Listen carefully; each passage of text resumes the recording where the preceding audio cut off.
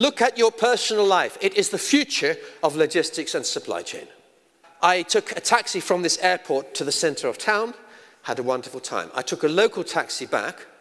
I was curious, does Uber run here? Yes, Uber is here. I say, fantastic. In that case, I shall take a cheap one.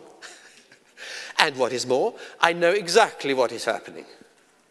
So we expect to live in an Uber world. Your clients expect it, you expect it, and that applies to product. You've already heard about this, supply chain, everything. We want to be able to see this as clearly as we see the Uber car. Live, real time, up to date. Why? Because it makes a difference.